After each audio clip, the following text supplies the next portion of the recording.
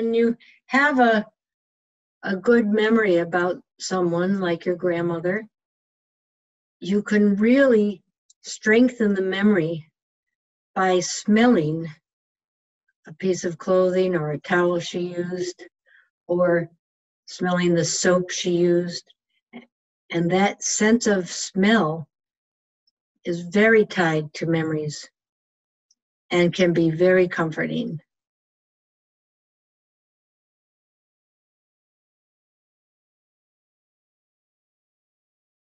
I told her to take a scent cloth and put it under her baby's head, and from her bra that she had worn for a day. And